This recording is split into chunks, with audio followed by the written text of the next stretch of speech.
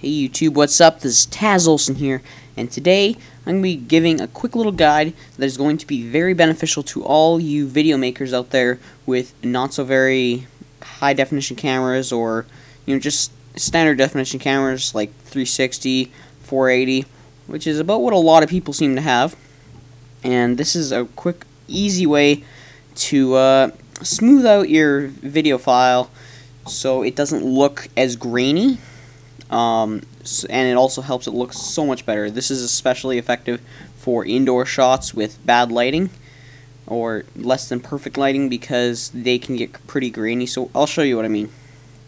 Here, for what you're going to need, you're also going to need Sony Vegas 9.0 or over. You don't have to have Pro. I believe this comes with the originals. It's not a plug-in either, so you're set for that. That's what we do. I got this quick little thing here. If we put it into 16 by 9, you'll notice it is a little bit grainy. So in the video FX, we go down to the bottom and the soft contrast, and soft moderate contrast is as simple as that. Add that to your file. Not only does it give it contrast, which helps increase the detail on your video, like I'll show you what I mean by that. If I added curves, color curves, which is a method of increasing contrast, and I used the classic here. You'll notice it helps bring out definition, but it is, with color curves, a lot more effective on higher definition videos. Anyway, just the soft contrast one works great. You'll notice, it really smooths out the rest of the video clip, and it doesn't look nearly as grainy as it did before. You can see before, after, quite the difference. You can also mess around with the settings. You can increase the contrast, but then your black objects at 100%, they just get way too dark, and you can't really find any definition in them. Yeah, soft moderate contrast, it really is that simple. It doesn't have a vinaigrette, although you can add one, of course. If you want, you can add like a blur vinaigrette, which is basically like a border will be blurred out. Could be black, could be white, or it could be transparent. Which transparent is if there's a video clip underneath, you will see through it. Anyway, I'm going to go with none because it's so much easier. Vinaigrette, it's basically just working on the border. Tint, we don't actually need a tint because, like, if you want to change it to a certain color a little bit, you could. There's easier and more effective ways of doing that, though, even within Sony Vegas. So don't worry about the color correction or anything. Just work. The trims, they're fine at 0 because they don't really make a huge difference.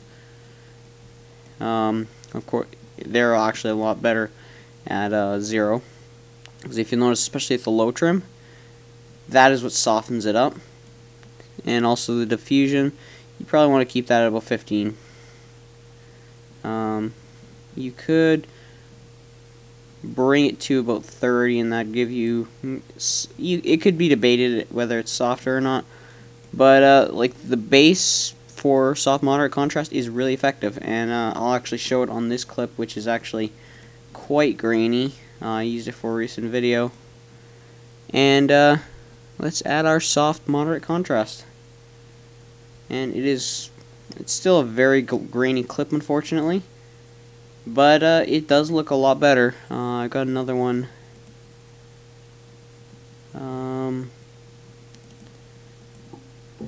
Not that one. I can add in, what is the next one? This would be it. This one, you'll notice it's pretty grainy. Soft moderate contrast. So much different. So much smoother. Unfortunately, it is an indoor shot with really bad lighting, unfortunately. But it is quite a bit smoother, and it's very noticeable, and it just overall helps it. If you want to blur it even more, you could always add a Gaussian blur, probably a light blur, but that starts to take away from your actual quality, whereas contrast will actually help give the idea of increasing your contrast. Increasing your quality, because it'll bring out the definition in certain things more. So, there's that simple, very easy, like, pretty much one-click guide on how to increase the, soften up a video and make it not look so crappy if it is. You pretty much need at least 360p for it, unfortunately, because 240p, that's just not going to cut it, and you could get a better camera for about like $20. I'm not kidding either. 240p, that's just way behind, and at that point you really should just upgrade. Anyway, until next time, my name is Tazzles, signing off. Bye.